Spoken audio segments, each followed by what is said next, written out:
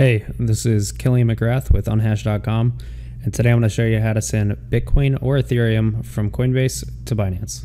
For this video, I'm going to assume that you already have a Coinbase account where you store either Bitcoin or Ethereum. However, if you don't already have those things, you can check the description below for a tutorial on how to set up your Coinbase account and how to use it to buy cryptocurrency. I'm also going to assume that you already have a Binance account set up. However, if you don't, it's very simple. There's a link to Binance in the description below.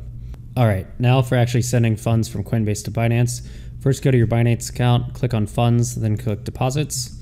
Once on that page, look for the cryptocurrency you want to deposit, either Bitcoin or Ethereum. I'm going to be depositing Bitcoin for this tutorial. Once you've selected Bitcoin or Ethereum, the cryptocurrency that you want to deposit to Binance, you'll be shown an address like this. Copy that address. Go back to Coinbase, go to accounts, then select either your Bitcoin or Ethereum account that you want to send from. If you've selected Bitcoin on Binance, make sure that you send from a Bitcoin wallet. Click on the send button. You're then going to copy and paste the address that you got from Binance. I would make sure to look back at Binance to confirm that it's the right address and you're not missing any letters. Then enter the amount you want to deposit onto Binance from Coinbase. I'm going to choose the max, click continue. You'll then be shown any fees that come with this transfer. There's a 5-cent fee. Click confirm. You see the message, your transaction's on the way. It takes, I think, one confirmation on Binance, which is, or maybe two. So it should take about 10 to 20 minutes for this transaction to go through to Binance. I'm going to pause the video and then catch back when the transaction makes it through. I'm still waiting for the deposit to go through. You can see the pending deposit here, one of two confirmations, and I did realize I missed it initially, but it's two confirmations that are required by Binance. After about 25 minutes or so, my deposit's gone through. You can now see it's showing completed here. I'm now going to show you how to use the cryptocurrency deposited to Binance to actually trade for, buy a different cryptocurrency. Go to the exchange at the top left and click basic. There's no need for the advanced view.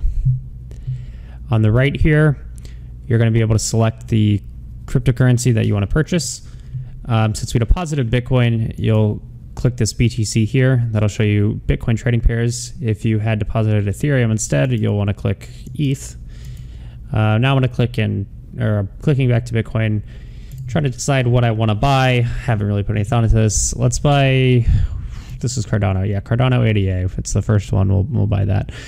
You have two options, or three options actually, but primarily you'll want to place either a limit order or market order. If you're just purchasing a small amount, you'll want to choose market order.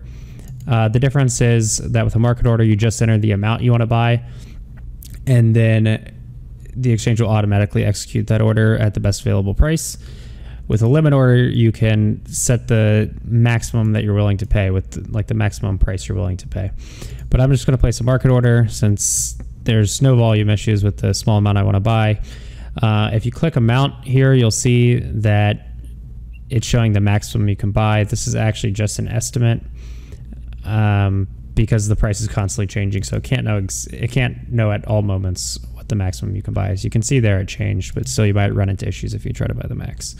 So I'm just going to buy 500 Cardano ADA coins. Since it's a market order, it should execute immediately at the best available price. So we'll check my balances.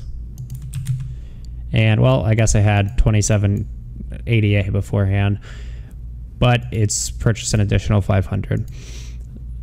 If you go to orders, you can look at in the trade history that I spent 0.00001453 Bitcoins to buy 500 Cardano ADA.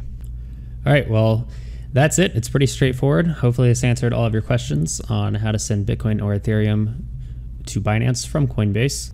For more helpful cryptocurrency tutorials, subscribe to our channel and check out unhash.com for the latest cryptocurrency news and cryptocurrency prices.